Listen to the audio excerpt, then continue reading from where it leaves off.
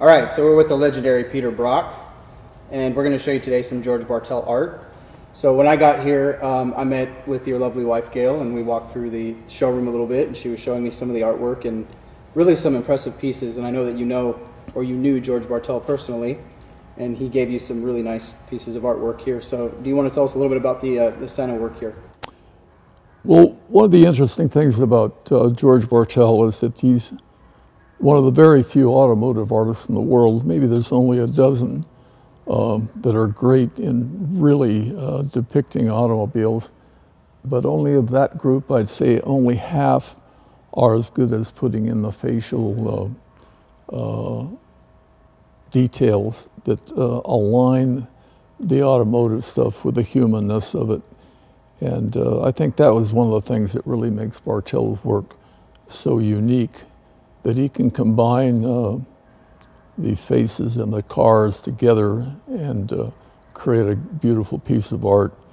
And the really special thing about this original art that we have from George is that this is the last work that he had in his studio before he died, and I ended up with all of it. So there's only singular pieces that we've got, and each is a really very, very special piece of work that would look beautiful any home if you're, not just interested in automobiles, but interested in great automotive art. It's so much better than just having a photograph or maybe a print, because you've got something that doesn't exist anyplace else in the world. It's a really fine thing. It's like owning a great car or a great piece of art. You get the combination of both. So having the historical significance of an Ayrton Senna piece is pretty rare, and this is an exceptionally fine one. So tell me a little bit about George Bartell's approach. Did he have any way of sort of looking at the artwork before he put it together? Well, I think the one thing that's really very, very special about George's work is he leaves so much to the imagination. He doesn't overwork everything. There's no super detailing in it. And yet as you study it, you'll find so much detail that works into everything, whether it's the logo or the face or the car or how he puts it all together. And it's all mixed media. He would just, worked, it's gouache, but it's pen, it's ink, it's whatever that he had there. He was very, very extemporaneous in his art and putting it together.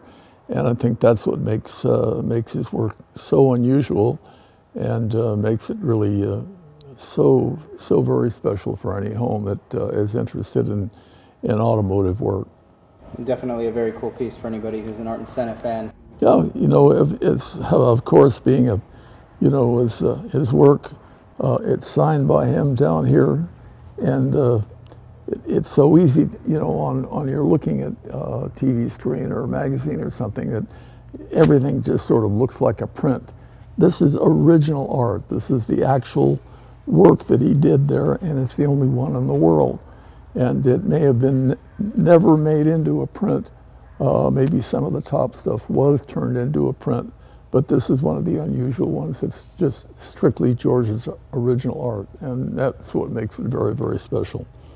Yeah, and I have to say the detail on it is very spectacular. When you look at it, it's a lot of attention to detail, but it's done just right. So again, something that's very cool for somebody who wants something with a lot of heart and soul put into it, that's passionate about motorsport and specifically Ayrton Senna. Yep.